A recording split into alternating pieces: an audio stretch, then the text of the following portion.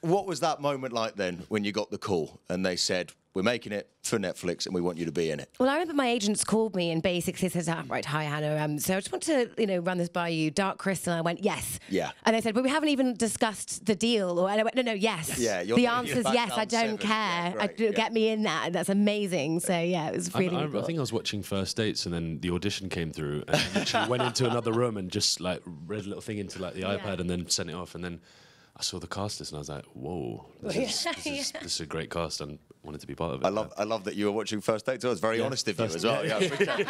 So the cast list, I mean, I've got some of the names in front of me. Helena Bonham Carter, Simon Pegg, Natalie, Taron Egerton, and the list goes on. It's an incredible list. Now, how much did you actually work alongside these people, or have you two ever met before? Is this the first? No, today's the first time we met. Yeah, hi, nice to meet you. Hi, nice to meet you. But genuinely, when you see those names, are you all off recording all around the world? It's lonely. You're on your own. You're on your own, really? 100%. You're on your own. And I remember being really nervous because I went in and you just kind of, by yourself and you're kind of going wild in the booth. And I was like watching the scene with like a few of us girlflings and I'm going, oh, I wish that we were all here. Really? So when did you guys come together? When did you start meeting one another then? Well, I said, as soon as I said to the director, Louis, I was like, I want to have a big party to meet everyone because otherwise we're not going to see each other until the premiere. But yeah, today is the first time we met, yeah. Oh, really? It genuinely is? Oh, that's adorable. There she is.